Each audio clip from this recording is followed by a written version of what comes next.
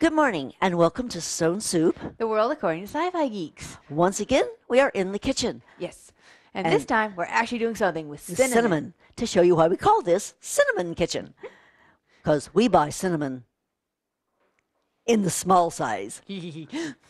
And today, we're making breakfast. Yes. French toast, our own recipe. Well, her recipe more accurately. But she's going to make it because she's gotten really, really good at it. And I'm going to step over there to make another part of the breakfast that isn't important to this. Well, yes. So, shall I step away? I suppose so. Go to it. Okay. Now, this recipe actually came about, as I am told, because my mother and a friend were talking about their two different recipes and realized, hey, you know what? We could combine this into one uber French toast recipe. So they did, and it works beautifully. We start with eggs, 2 to 3, depending on how much you want to make. As always, crack it into a separate bowl before putting it into the primary container. Oh, you might notice our primary container here is actually a pie tin. We've been doing this for years because it's a great vessel for dipping the bread into before you dump it onto the griddle. The griddle, which by the way is heating at about 350 degrees. Well, it is now. Yeah, well, whatever.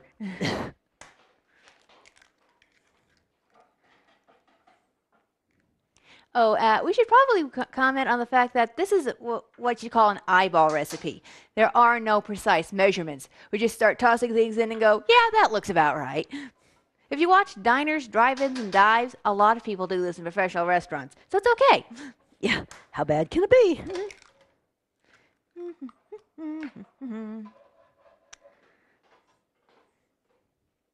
Okay, that is 3 eggs.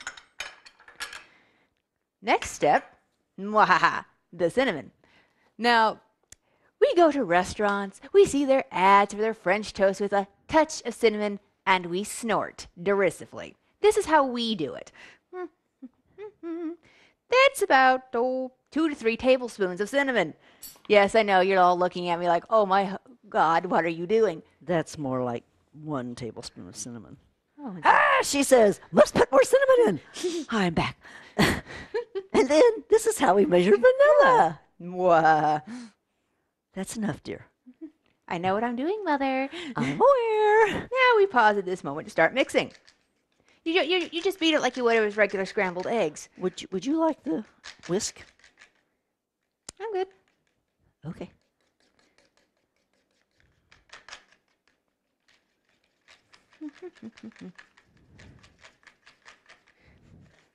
I do so love the smell of cinnamon. Yes. And vanilla. We love the smell of cinnamon in the morning.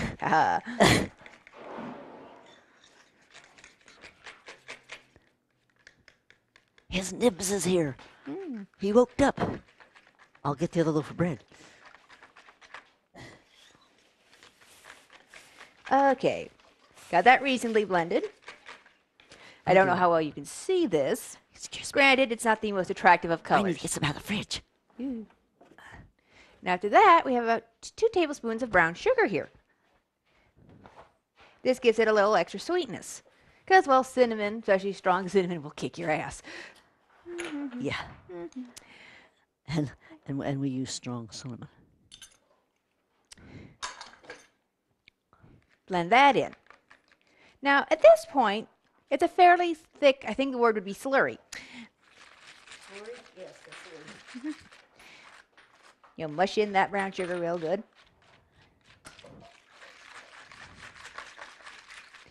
A little too thick, in fact. And herein comes the last ingredient. There we go. Milk.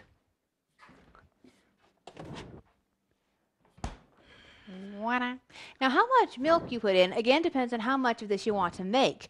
Because as soon as the milk goes in, the whole thing becomes a whole lot thinner. So, give or take half a cup to a cup. And it's really hard to get cinnamon to mix in after you've got the milk in it. Cinnamon floats. I was going to do that, Mother. I know you were, honey, but it's hot. It's ready. I get to do some stuff. I'm the sous chef. Okay. So, sue me. She thinks she's funny. I try. Oh, shoot. Paper towels. Okay, cleaned up the mess there, getting things back under control. Now. And this is ready anytime Yes. you are. Now, just about the right consistency. Pardon me, oh yeah, that's the stuff. Now, I wipe my hand off. And I'm going to step over here. Now, of course, the next step is the bread itself. Now, you can use pretty much any bread with this. It'll be fine. But when you really want to kick it up... Oh, you want to get sued? Oops, sorry. But when you want it to be extra rich, cinnamon bread. Yes, we're a little bit crazy. But you're pulling it sideways. Or any other cinnamon bread. This is... Yes. Pull some of those slices out, honey. This is regular, actually kind of smallish bread. Yeah. But, you know, when you're having a particularly rich breakfast, that's not necessarily a bad thing. It'll help you, you know, control how much you actually eat and how many calories you take in. Ooh, calories. Scary. But You got to soak it on each side. on each side. Yes, we're doing the heel too. We're going to do this entire loaf. Go. And I'm back over here. Oops. Dunk each side. Now, if you think you have a little too much on any given slice, you can scrape a little off. I've been known. And bit by bit, yeah, transfer them over to the nice hot griddle. Now, you may run out of the stuff, the slurry, and you'll have to make a little bit more. You just add a little more milk, another egg, some more cinnamon or vanilla, and it'll usually be fine.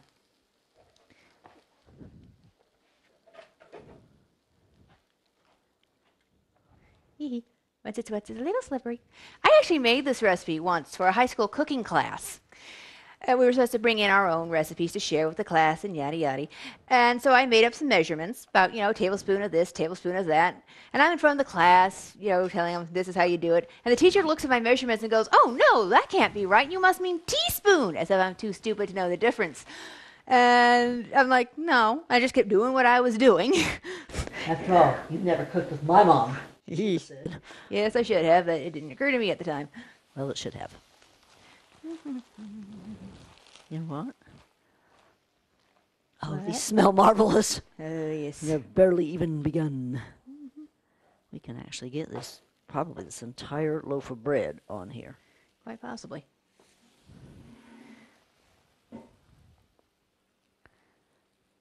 My mother is making eggs at the moment, so we have some protein to go with all this sugar. Yeah, that's why I Silly. keep stepping over there. Silly us not wanting to go into sugar comas. Yeah. Yeah, okay. Not quite the whole loaf, but close.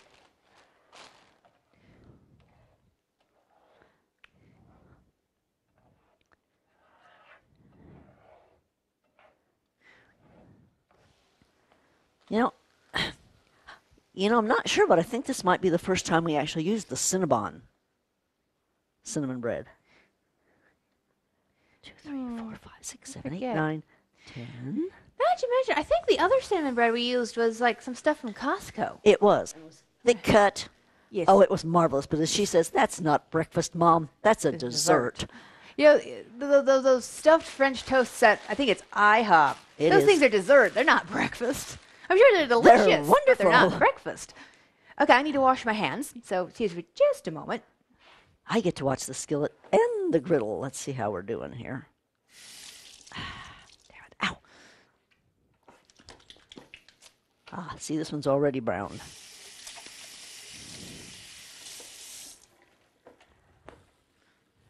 Well, these not so much. Well, some of them. And you cook them until they're brown enough.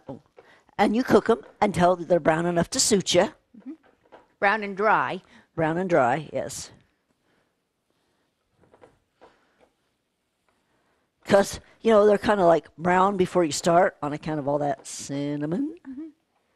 Okay, Miss Nance, swap you. Okay. As you can see, it cooks pretty quickly. I mean, not only is this delicious, it's fast, and as you just saw, very easy. A little messy, but easy. Oh, shoot. We forgot to warm the syrup. Oh, that was silly of us. We usually have maple syrup, pure maple syrup. None of that imitation bull. Real thing. This stuff deserves the real thing. Okay.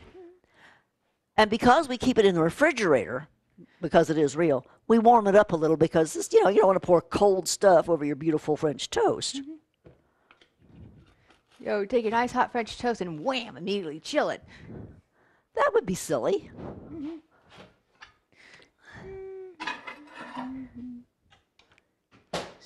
okay. Alrighty then.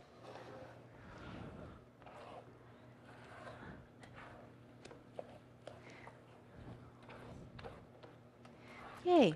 Start moving that off. Make space for the last 2 slices.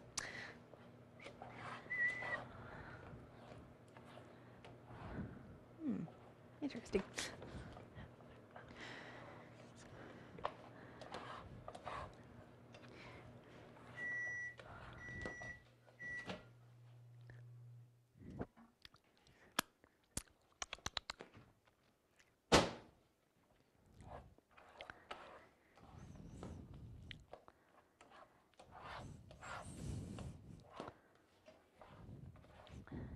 You about ready over there? Oh, yes, you are. Just gotta do those last 2 slices. I just got to finish doing this so it's dry.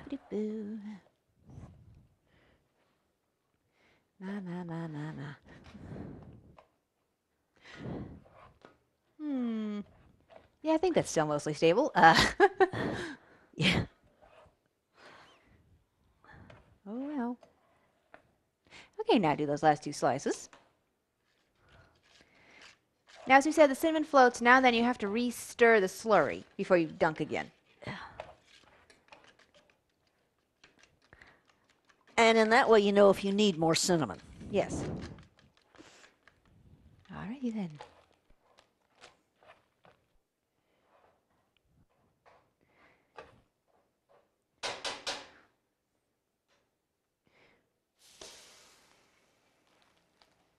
What in the heck is this? Cinnamon clusters. It's a great big one? Yeah. Okay.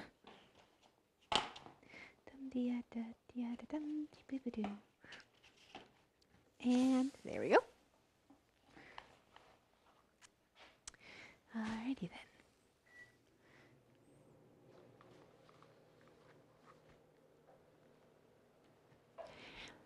And when I made this for my class, and people were kind of laughing at how, over the top my ingredients were, after it was done and the samples were passed out, nobody was laughing anymore. It was all oohs and ahs and yums.